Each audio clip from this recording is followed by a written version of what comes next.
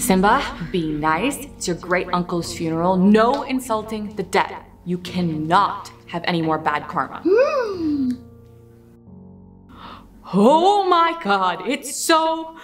No, keep it together, woman. No bad karma. Oh, Simba, you were here. Hi, Auntie Gladys. I'm so sorry about Uncle Harold. I just can't believe we're burying your uncle. Just make sure it's really deep. I can't even imagine what you're going through.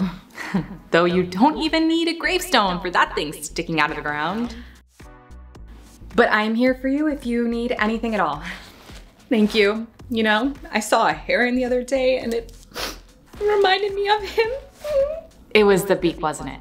He always loved birds so much. Probably jealous of how small their noses were. That's so beautiful. I love him so much. Do you think he knows? Oh, he knows. I agree. He has wings now. Hopefully they're strong wings. Wouldn't want him to tip forward. Yes, he's a beautiful angel. I'm sure of it. Thank you for coming, Simba. I think wherever he is, he can see us now. Well, he can definitely smell us.